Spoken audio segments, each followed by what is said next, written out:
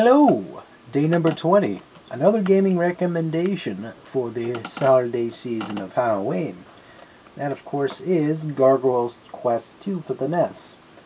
Now, the reason why I recommend this game is it's just obviously Halloween themed. It screams it, it shouts at the top of its lungs, it's fantastic.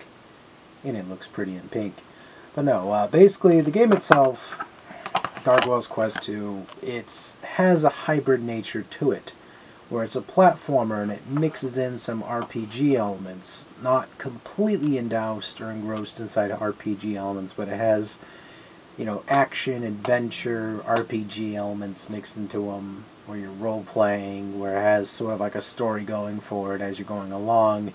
And for the time when it came out, it wasn't obviously super crazy received. It was received enough where it had innovation within the genres it was representing, and it did a damn fine job. It got favorable reviews, but it was brutally hard. A lot of people were like, damn, this is a hard game, but fantastic title in itself. But yes, I recommend Gargoyle's Quest 2 for your holiday season playing.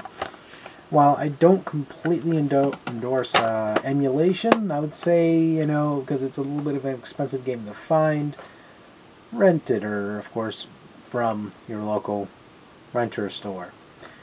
By renting, I mean just get the fucking ROM, or get it through the Virtual Console, of course, too. I mean, that's another option, which, if you get the Wii Virtual Console, you can get it there as well, and have yourself a good old playing experience. And you support the local person. Otherwise, if you don't got the money, you don't got the said Wii U's, just bootleg it. It's a very expensive game. People are like, oh, he said that. Well, come on, it's common freaking sense here. If someone's recommending a game for you, and it's like you can't really afford it, but you really want to play it or something like that, it's a whatever, Common sense. It's not the end of the world. I don't think Capcom truly gives a shit anymore about this game other than the money they make from revenues from the said digital purchase. But, again, if you can find it physical, really affordable, go for it. Just go for it.